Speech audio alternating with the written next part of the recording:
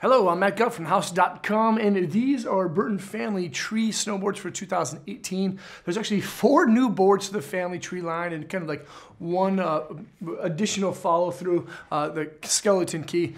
The Family Tree is boards designed for backcountry and power riding that can still be ridden kind of all mountain and on groomers. They're mostly for intermediate to advanced level riders. They're all kind of directional in shape and of course vary in the style of taper that they have. This is probably my favorite Family Tree line that Burton has ever released.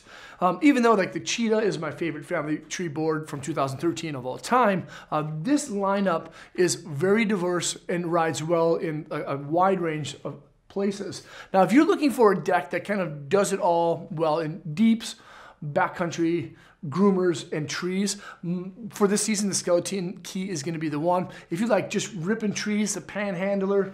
If you like deep tracks and long lines and chutes, the dump truck. And if you like a board that has a lot of torsional softness in the tail and lots of thickness and like structure in the nose, that working stiff that Dave Downing helped design is a dream come true. And then lastly, this Mystery Malolo, which is again a new board to the line, but it's kind of a reborn shape from the Malolo in the past. It's extremely lightweight and of course really lively as well.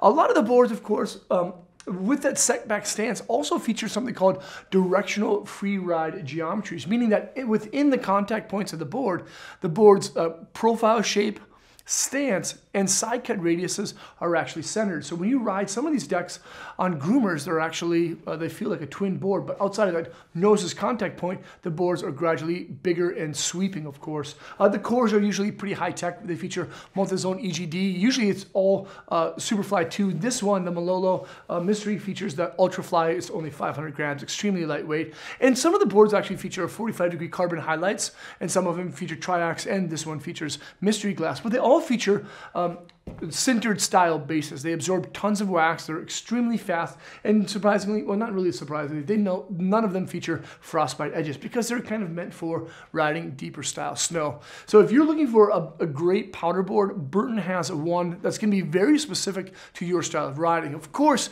you can take any of these boards in any kind of condition and enjoy yourself. But there's some that, of course, benefit or have a little bit more benefit within certain terrain types than others. Family Tree has been around for quite a while now.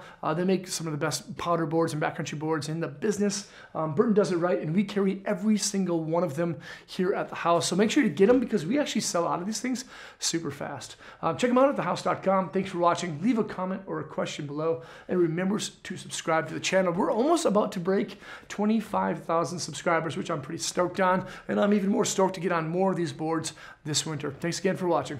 Peace.